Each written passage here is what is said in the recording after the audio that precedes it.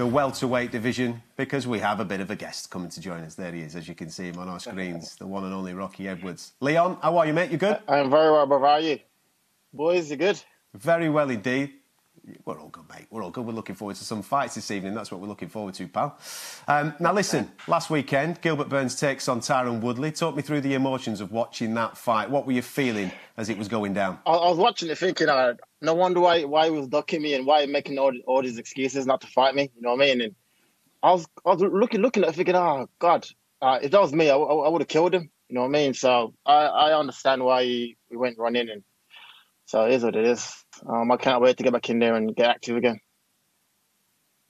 Well, what is the latest with you? Because obviously watching that last weekend, that was supposed to be your fight, UFC London. That's what it was scheduled for. Everything that happened with the pandemic and travel restrictions and what have you stopped that fight from happening. Gilbert Burns stepped in and took the Tyron Woodley fight. So what's next for you? Obviously, we're hearing a lot of fighters getting matched up now for Fight Island. Have you had that conversation? I'll try and get to the title shot. I'm in talks now with the UFC to try and get to the title shot, and it seemed close because I know they can't get Masvidal and Usman done. So I feel like I'll be next in the title shot. Hopefully, August if they allow it. So one hearing it's going to be title shot. So let's see. Have you had that conversation this week? I'm only asking you that because off the back of a few things that I've watched with Dana White this week, he's obviously been referring to Gilbert Burns as being the guy that is the front runner to get the shot at Usman if it's not going to be Masvidal. So how far down the line are your conversations? The phone me said, would I be up for it? I said, 100%. Give me enough time to get my weight down and get ready. I'll be more than willing to step in and compete against Usman. You know what I mean? So it's in talks, but I think they're still trying to make the Masvidal fight. I think trying to like what I've heard, they're not paying. They don't want to pay the money. So I feel like I'm ready to go in August.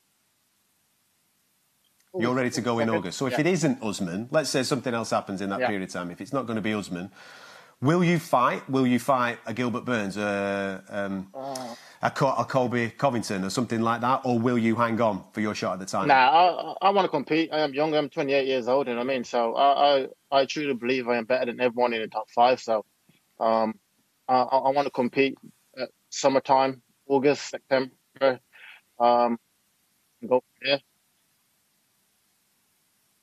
Listen, what do you make of the welterweight rankings? When you woke up on Monday morning, now I know that there's loads of different thought processes of how these welterweight rankings get put together, but you're on a tear at the moment, mate. 8 undefeated, absolutely flying in this division, and the guy above you is coming off the back of 2 losses, and they're not just 2 losses, they're quite 2 dominant losses, aren't they? I woke up on Monday morning, I thought, what the fuck is happening?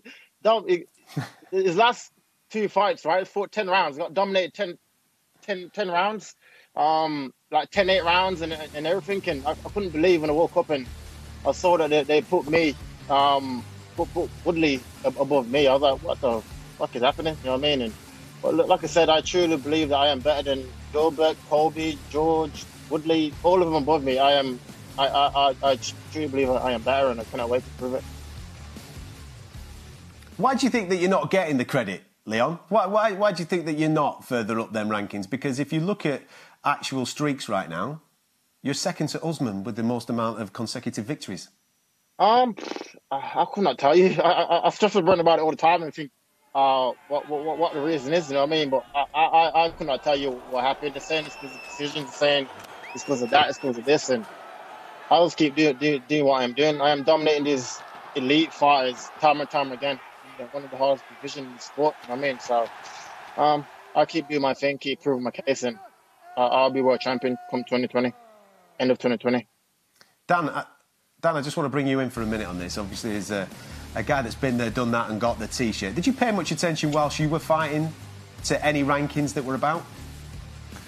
I mean, not really. No, I was given an opportunity that was really Mike Swick's. I mean, I kind of jumped the line a little bit. The difference is, you know, Leon's paid his dues and he's, definitely overdue a title shot. It's a very different circumstance. I can't imagine his frustration. My shot kind of surprised me, to be honest. It was, 4 fights into my career, whereas, Leon's put the work in and has got the credentials to back him up, and it definitely deserves that shot. So during this period, Leon, as we're waiting for maybe mid-August, how are you keeping ticking over, man? Because sparring's difficult because of obviously the restrictions with COVID-19. Not a lot of the gyms are open right now. So how are you ticking over, mate? Is it just basically road work? Yeah, at the moment, just road work. I got a little gym in my garage. I've been doing a bit of lifting. I got air down bike. I've been doing a bit of cardio. That's about it, really.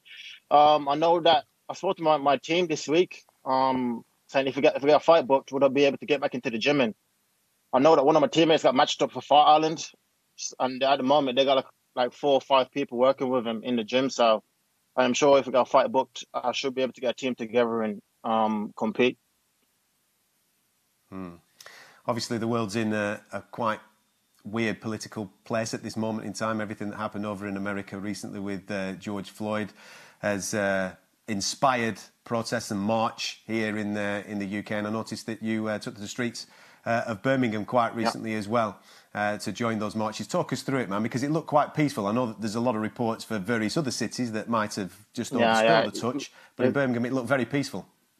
Yeah, exactly. I think like 4,000 plus people, and I remember when I went there, because obviously it's in the news, all like negative, and I went there and thought, it's gonna kick off, and literally it's peaceful, all different races, ages, and it was a very, very emotional time to be there and to see everyone sticking together and pushing for the same cause. You know what I mean? So I was stunned by this Black Lives Matter all the way through, and it's very peaceful. Well, top man. Well, thank you very much for joining us this evening. Stay up, watch a few fights. Which one are you looking forward to the most? But quickly, before we... I'm looking forward to the main event. UFC 250? I'm looking forward to the main event. Like, I think she's the goats of goats, right? Because everyone you consider great, she's beat all the great girls. So I'm looking forward to the main event. Yeah. Well, top man. Well, enjoy that, mate. Nice one. Thank you very much. We're looking forward to seeing you back in the octagon sometime soon.